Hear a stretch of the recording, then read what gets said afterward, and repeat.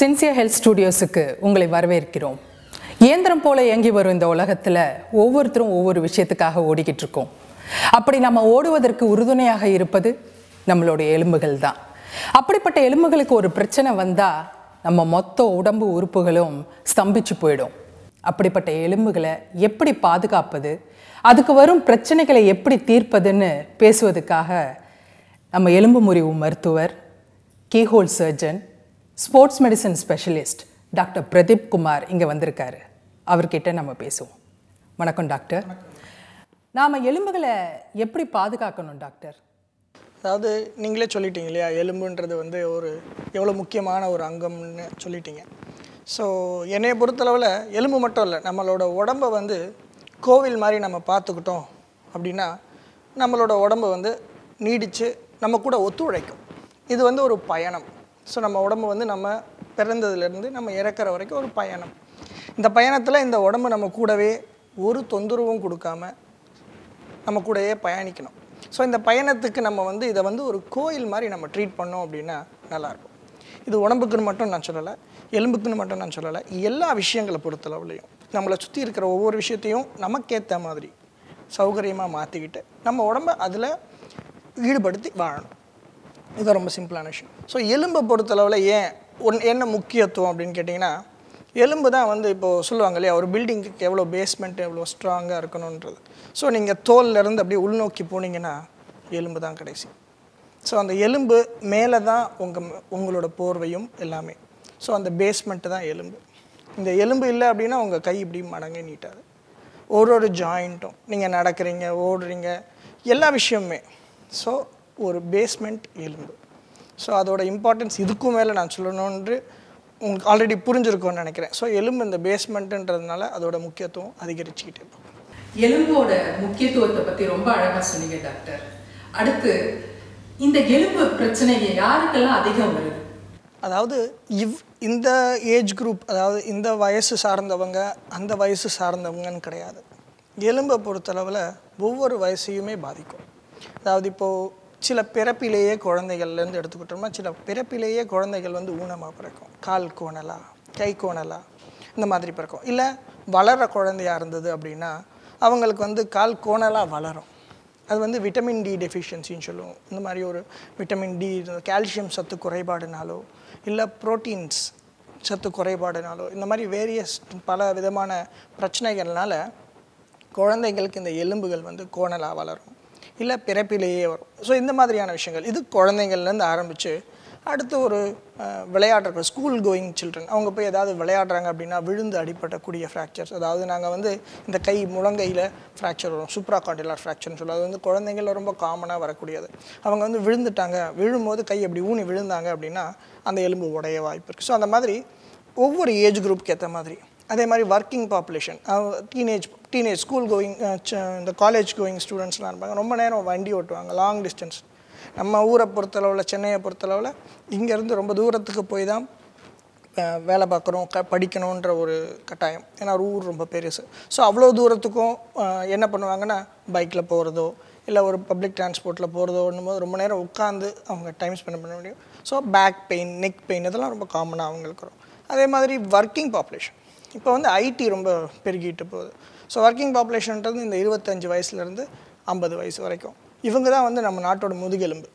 ஏன்னா இவங்க சம்பாதிச்சு தான் ஒரு குழந்தைங்களையும் பார்த்துக்கணும், பெரியவங்களையும் பார்த்துக்கணும். அதாவது 20 வயசுக்கு கீழ்பட்ட உள்ள இருந்த ஏஜ் குரூப்பையும் இவங்க தான் காப்பாற்றணும், 60 வயசுக்கு மேற்பட்ட உள்ள ஏஜ் குரூப்பையும் இவங்க தான் காப்பாற்றணும்.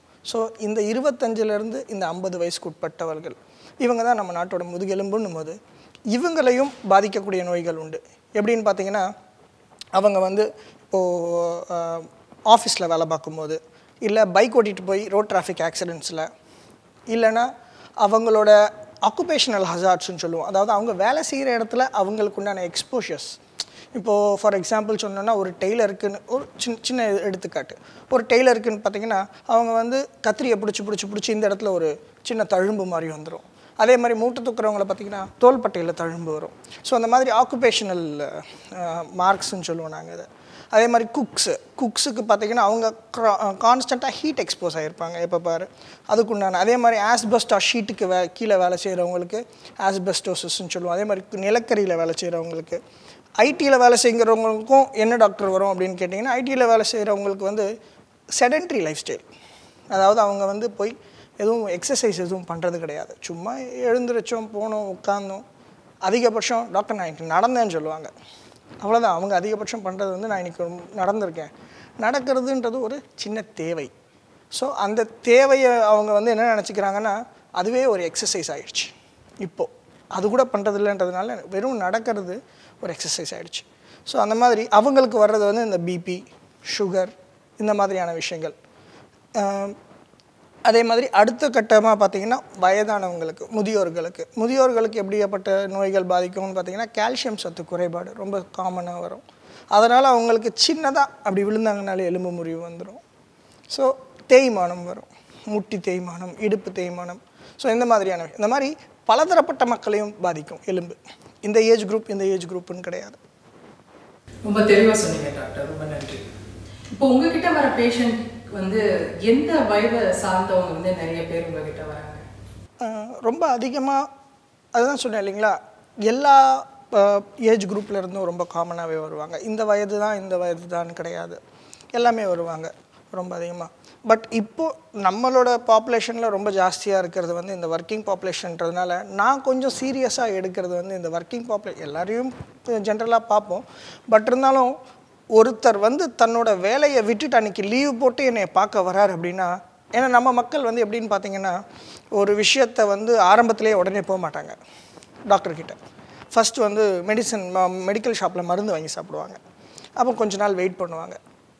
அதுக்கப்புறமா பக்கத்தில் இருக்கிற ஏதாவது ஒரு எம்பிபிஎஸ் டாக்டர் போய் பார்ப்பாங்க, இல்லை வீட்டு வைத்தியம் பார்ப்பாங்க.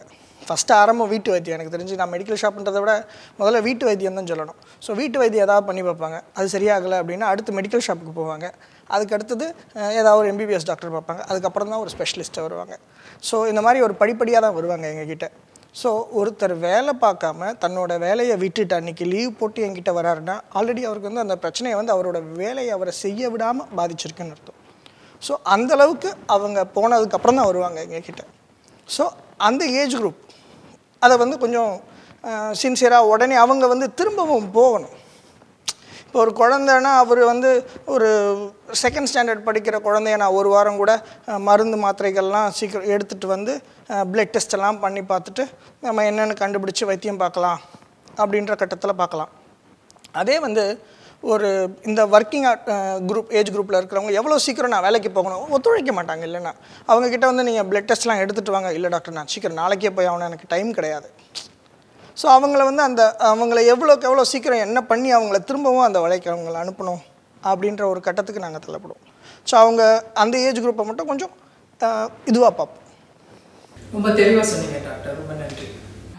இது வரைக்கும் நம்ம கேட்ட கேள்விகளுக்கு டாக்டர் ரொம்ப அழகாக தெளிவாக பதில் சொன்னார். இது நேயர்களுக்கு ரொம்ப யூஸ்ஃபுல்லாக இருக்கும்னு நினைக்கிறோம். இந்த மாதிரி வீடியோஸை நீங்கள் மேலும் பார்க்கணுன்னு விருப்பப்பட்டீங்கன்னா சென்சியா ஹெல்த் ஸ்டுடியோஸை சப்ஸ்கிரைப் பண்ணுங்கள். நன்றி, வணக்கம்.